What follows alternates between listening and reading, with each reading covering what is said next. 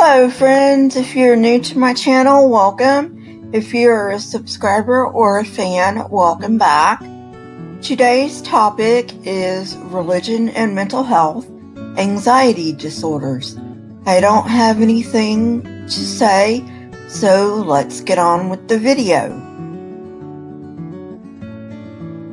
I'm dealing with anxiety disorders together because unlike other disorders in the DSM, they all have anxiety in common, whereas you have psychotic disorders with different symptoms and mood disorders with different symptoms.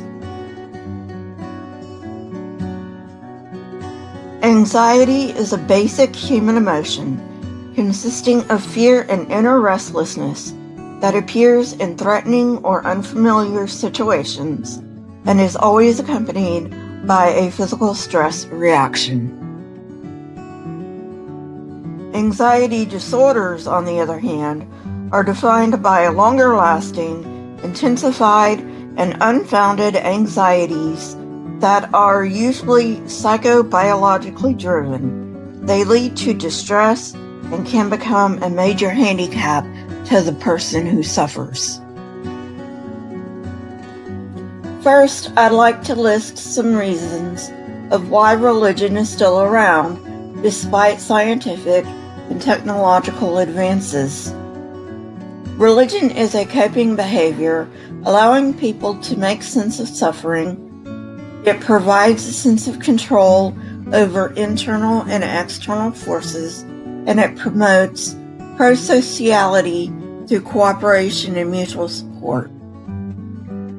Religious beliefs provide meaning and purpose in difficult times. They generally encourage a positive worldview. Role models can be found in holy books that promote the acceptance of suffering. People derive a sense of indirect control from these beliefs, and these beliefs offer community support. The teachings of religion can provoke anxiety and exacerbate guilt and fear that can interfere with quality of life, but this anxiety can also prevent harmful behaviors. In addition, the beliefs and practices of religious persons can comfort them, increase feelings of control, enhance a sense of security, and boost confidence. Wink and Scott did research on a group of individuals for nearly 30 years from middle age to later life. They were interested in the impact of religious beliefs on death anxiety. They found no linear relationship between these two variables. Death anxiety was highest among the moderately religious, while lowest among those who were either highly or minimally religious. In this context, moderately religious means that the person believes in an afterlife but does not participate in religious practices. From this data, we can conclude that it is the degree of religious involvement that reduces death anxiety in the religious. In some instances, religious beliefs can actually reinforce neurotic tendencies, pile on the shame and guilt, and restrict rather than enhance life. In these cases, religion may be used to avoid making life changes one needs to make. It is important to realize, however, that religion does not generally have a negative impact. Religiosity has been found to have a positive impact on mental health, but there have also been contradictory results. Higher intrinsic religiosity, or living a religion, has been correlated to higher risk of psychiatric disorders in general and depression in particular. Recent research suggests that for mental health, religious beliefs in general are not as important as the religious coping strategies employed by the religious person. Coping strategies that have been found to have a positive effect on mental health are higher worship frequency, religious involvement, prayer, and reading of scriptures.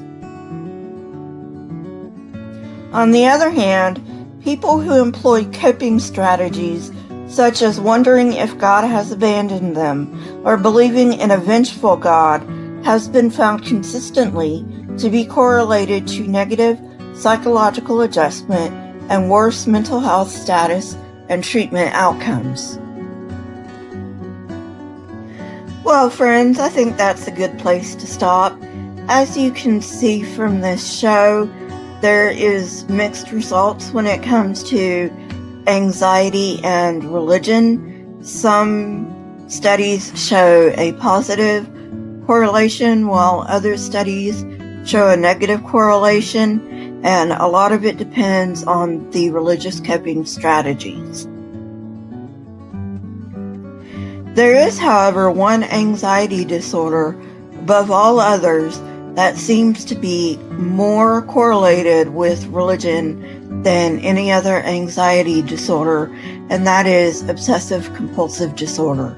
If you would like me to do a separate show on OCD, let me know in the comments. My Twitter, Discord, email, and PayPal account links are in the description, as well as the links to my sources for this show.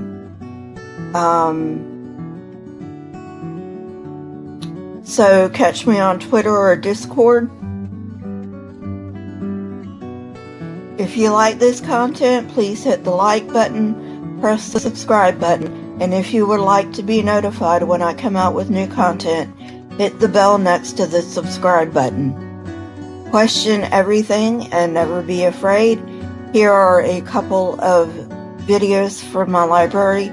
If you have not seen them, go ahead and watch them. Leave comments in the comment section. I love hearing from you.